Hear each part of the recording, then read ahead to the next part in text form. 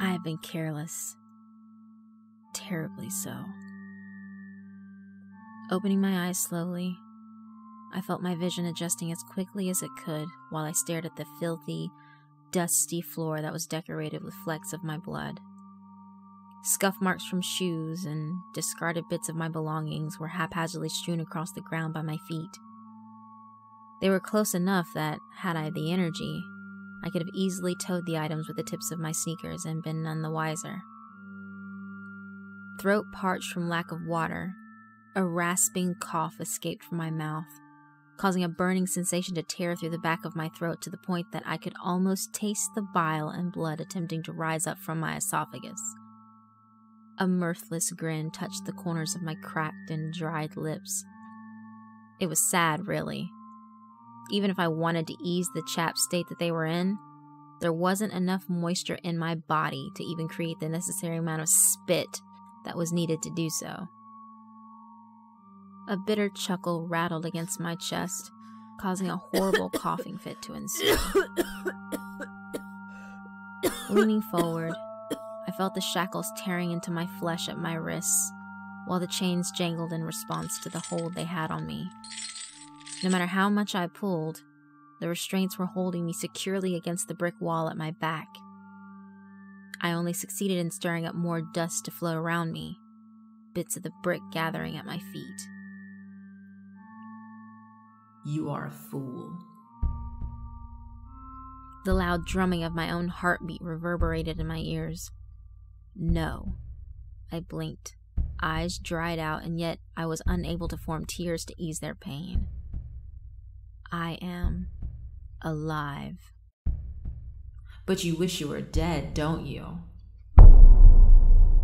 The sound was similar to a gong ringing in my ears this time, a mixture of my own heartbeat and the sound of a warning bell tearing through my mind. It repeated itself over and over again as the dark voice of question began to laugh bitterly inside of my mind. He had always been amused with my struggles, my need to survive and continue on my journey of life. The entity within me had often wondered why I clung so desperately to my will to live, but it was nothing that I found annoying or overly disconcerting. A heavy, rasping breath came from deep within my gut, my dirty hair clinging to my forehead from sweat that refused to trail down along my dirty skin. The only sound aside from my voice was the whirring rotary fan that sat atop a rickety old wooden table situated a few feet away from me. Next to the fan was a single walkie-talkie that, on occasion, came to life with its weak blip noise, and the voice on the other end would ascertain whether or not I was still alive. At some point, it had come off as a sick joke to answer that only the dead were down there, but it lost its amusement about the 5th time around. I am alive. But the same could not be said for the bodies lingering the floor of my underground prison. One of my captor's head was completely missing. The blood coagulated around the spine that protruded out from the hunk of meat that remained of his neck. Just around the male's shoulders were hunks of what could only be perceived as crystal or ice. Though the body had only been there for a day, it was already starting to decompose thanks to the stifling heat of the basement. There was little to no moisture in the air, and I may as well have been thrown out in the desert at this rate. As I looked up and to the right, another of my captors was pinned up against the wall just as I was. Or it would have been more accurate to say that he had been impaled into the wall. A long, spear-like object was buried deep within his abdomen, the material translucent like glass. Blood was caked along the glass spear, but none had dripped onto the ground as it normally would have. Where a puddle of blood should have been were merely small droplets of what was assumed to have been sweat from the victim's body. His feet dangled above the ground, shoulders curled forward as his arms drooped down, resembling a puppet whose strings had been cut. There were other bodies in the room, all similar in their states of death. A few limbs blown off here, a body severed in half there, One only had a head to speak of, while his body was an obliterated mess scattered throughout the musky, dimly lit prison that had now been my home for the past day and a half.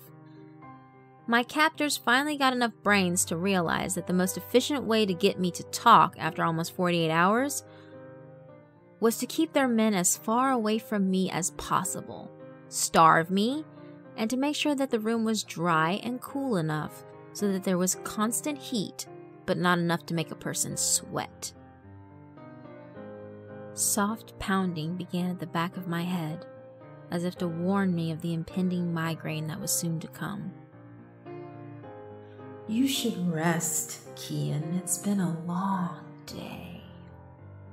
No sooner had the voice conveyed such soft words of concern did the heaviness of sleep begin to weigh down on the backs of my eyelids. I hadn't realized it until that moment, but the overwhelming stench, lack of hydration, and lack of sleep was starting to eat away at me. Even holding myself up like this was a task in and of itself. Yes, sleep. You have endured much for my sake, Kian. My cracked lips spread into a dejected smirk, causing a tear to rip just below the cleft of my lip. Yet even with the torn skin, blood did not flow. I have done nothing for your sake. Another cough escaped my lungs, my gag reflex in play but releasing no fluids from my bowels.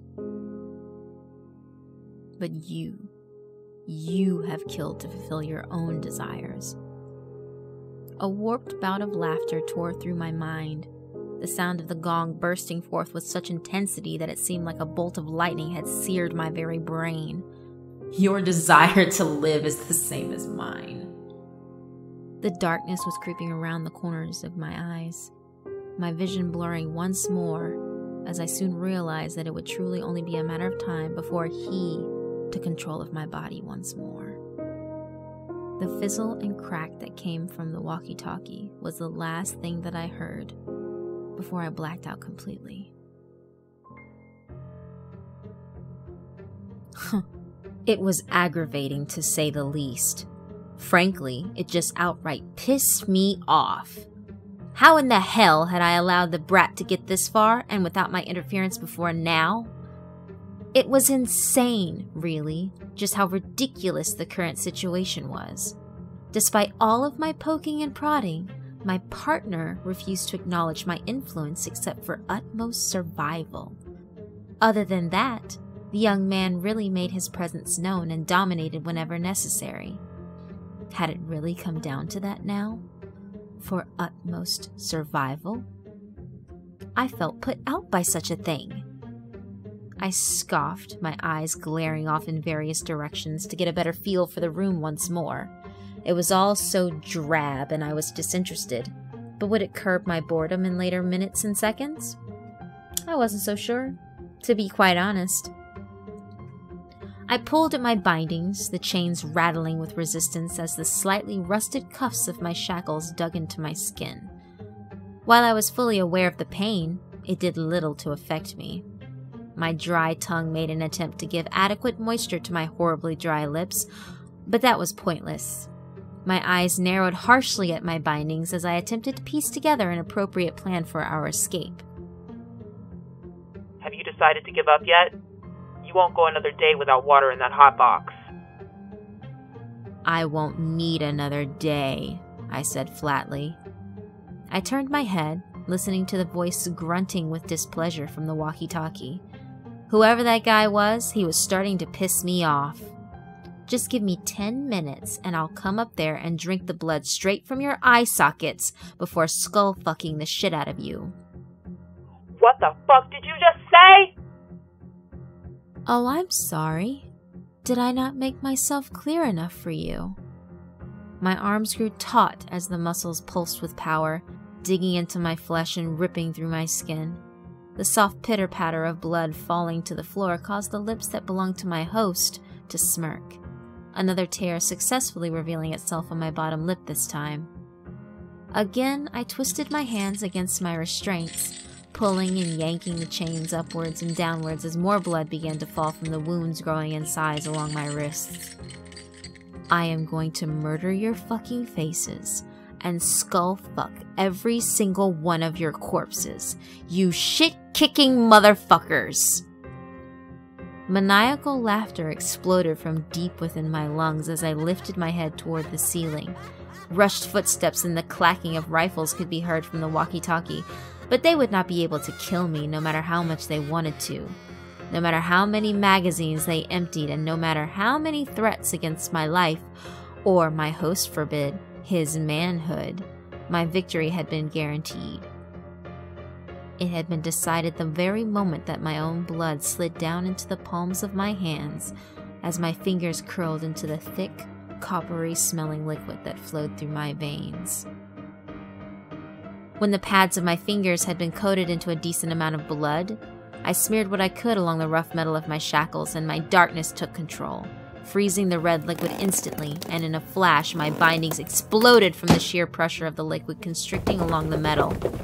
Heavy-booted feet thundered down the steps as I smeared more blood along my other restraint, causing it to freeze and explode. Before my first captor could make it down the steps good, I was racing forward to swipe up the canteen of one of my earlier victims, quenching my thirst and then pouring the water over my body. A gunshot exploded in the room just as my body was freezing the water from head to toe, causing the bullet to bounce off my person and ricochet off a nearby wall and hitting one of my enemies in the leg, who was following closely behind the first. Seconds ticked by and I curled my shoulders forward, a surge of power rippling throughout my form as spikes of ice covered me completely in the hundreds of various shapes and sizes. And the last thing that they ever saw was the cruel smirk etched on my lips before a hailstorm of ice lances and needles spiraled and rained down upon them. I rolled my neck, the sound of my bones popping echoing softly in my ears as I glared at the vermin on the dirt at my feet. Several were bleeding from the mouth and nose, others were frozen solid, and one remained rolling around in pain. My lip trickled a trail of blood, and a nice cut was just below my left eye. My dirty hair no longer slicked back as it had been a few seconds ago, but all around my face to where I could barely see anything. Not that I needed to. Spitting at the ground, I slowly wiped a thumb across my lip, smearing the trail across my chin as the last remaining of the disgusting roaches I'd beaten to death and into the ground rolled onto his back to look up at me. My victim's glare nowhere near matching my own, but the attempt amused me. You lousy son of a bitch. I pushed back a smirk as I cracked my knuckles, water dripping from my bangs due to the ice that had melted thanks to my own grip growing lax on the ions in the water itself. Think you'll get away with this? I scoffed, my hair falling across one of my eyes as I narrowed the other. Oh, I don't think, I said, stepping toward the guy and then raising my hand up in the air where water dripped from my fingertips. I know. Curling my fingers into my palm and with a thrust of my fist, I smashed my knuckles into the human's jaw and watched as the water began to mix and fuse with his blood, his body crystallizing from the liquid that was freezing his entire form. Just before the human's lips were completely frozen, he moved them once more. Who the hell are you? What are you? I spit again, reached into the bastard's back pocket for his smokes and popped one into my mouth before lighting the end quickly. I grinned, raising my foot in the air as the man blinked his eyes one last time, the fear clear in their dark depths. A god. Letting the smoke exhale out of my nostrils, I slammed the heel of my sneaker into the man's head, crushing it underfoot as chunks of ice and meat exploded in different directions.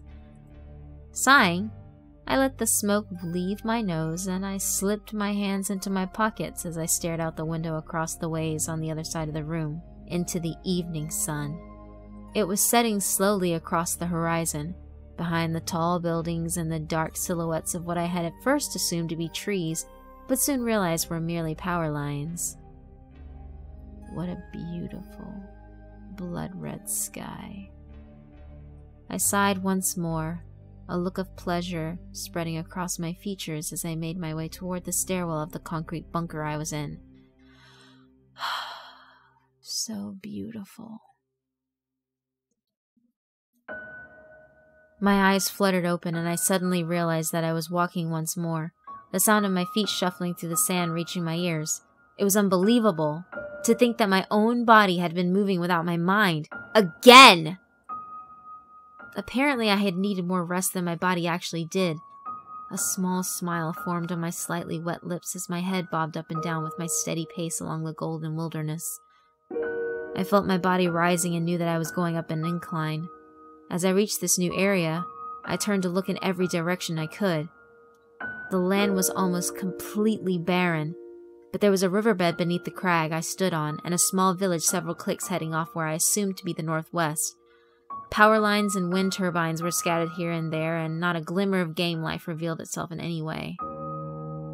Was it really so late in the evening? My stomach groaned in protest as the thought of food struck my mind, reminding me that I hadn't eaten or had a thing to drink in nearly 2 days. Or had it been over 48 hours at this point? Yet, my lips were at least moist now. How had that happened? Just my luck, I thought, eyes narrowing in annoyance as I continued climbing up the ledge I was currently on. All this walking and I still don't see jack shit! My feet sunk into the barren land, and with each step I took, the weight of my past grew heavy on my heart. What had forced me to even make that sort of deal all those years ago anyway? For what reason had I shook hands with this thing inside of me? I couldn't even remember anymore, and so I couldn't decide if it had been worth it or not. Was anything worth having to constantly wake up, smelling of blood and death like this? Hungry, fatigued, and heartbroken, I didn't even know if I had the willpower to continue along on my journey. Things were harsh enough that I didn't think living was even worth the effort anymore. So much bad luck had fallen upon me. Sure, life had been hard and I never had a place long enough to call my own, but living should have been enough. Knowing I was still me should have been enough. Right? Suddenly, I collapsed onto the ground, a spray of sand flying in the air as my own body sank into the softness of the warm golden blanket. My stomach groaned again to not being fed, and my legs were numb from the endless walking I had done. Even my body was refusing to cooperate with me due to the days of torture and not being fed or getting any sleep. But my mind was wide awake with all the terrible memories that tore at my brain and heart. I attempted to lift my arm, but it simply trembled in response and then remained still, unmoving. Relenting, I let my head fall as the rest of my body meshed into the soft sand that was cooling from the evening air and roll onto my side. I could feel the sting of my injuries increasing from the grains of sand entering my skin, but I didn't care. I knew I would have to sustain my hunger until I could find food. Desperate, I pulled out the silk handkerchief from my pocket and placed it into my mouth. I began to chew, causing my mouth to water in response as I indulged in satisfying my own thirst with my own spit. My eyes slowly shut as I began to swallow bits of fabric and saliva, the warm liquid traveling down my throat as the sticky wetness attempted to catch in my mouth. I didn't care, for it was my only way to ignore the hunger pangs and a means to chase his laughter away. I could no longer feel the water sliding down my throat as sleep slowly took a hold of me. I could not fight it anymore. He would take over and maintain control again, while I had a moment to rest. I had no way of knowing what acts of cruelty would ensue in his wake, but I didn't have the strength to give enough concern as I knew I should. But at least one thing was certain. I am alive.